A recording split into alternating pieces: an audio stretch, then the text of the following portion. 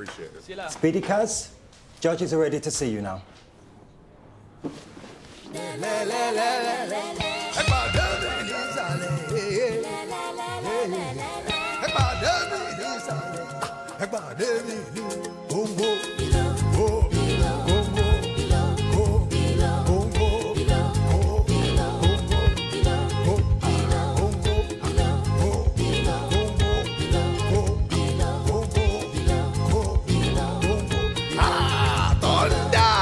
Hello, Speedi-Kazz, Jeremiah speaking. Hello, Jeremiah.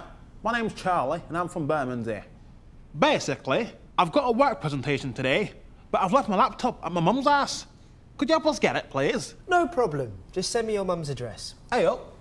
So the customer texts Speedi-Kazz the address of where and what they need picked up. Hi. Charlie said he left his laptop. Oh, I was just cooking fish fingers. Tiffany, put down a sausage. 1 minute. Here's Charlie's laptop. Tell Charlie, good luck on his presentation. After the customer's item is collected, it is safely packaged and handed to them as soon as possible.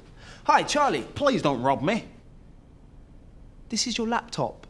Oh, Jeremiah. I thought you were someone else. How much I owe you then? 10, 20? Well, according to my app, 30 or 40? £10.50.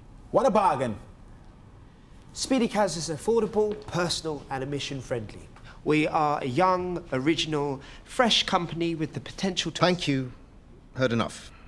Usually, when people explain to me how their business works, it's via a PowerPoint or succinct demonstration. I enjoyed it. How much have you boys turned over since you started the business? Well, Barry, to answer your question, first of all, I just want to say that our business is quite axiomatic.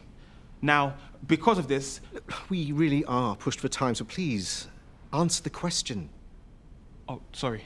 We've turned over around 1.2k.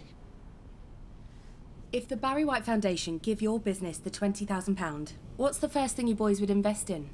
Well, right now we're based in Elephant and Castle and can only travel so far with the one scooter. So the money would be good for us to invest in more scooters and get a bigger team, and we would allocate our staff in specific areas around London and undergo a massive advertising campaign. Yeah, and get like an office space in Shoreditch.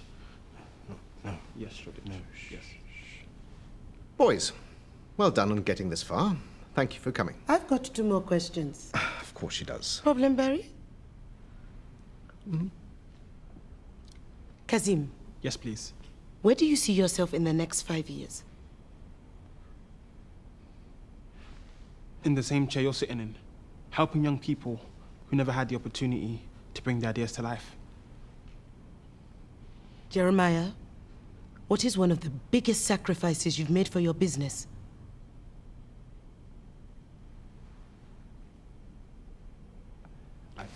He dropped out of uni. Really? Yeah. Sorry, he's a bit shy. He's Jamaican.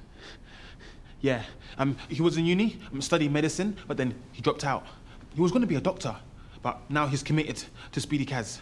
Yeah, I mean, if that's not sacrifice, tell me what is, huh? Okay, we really have to get moving, so thanks for coming in. Take care.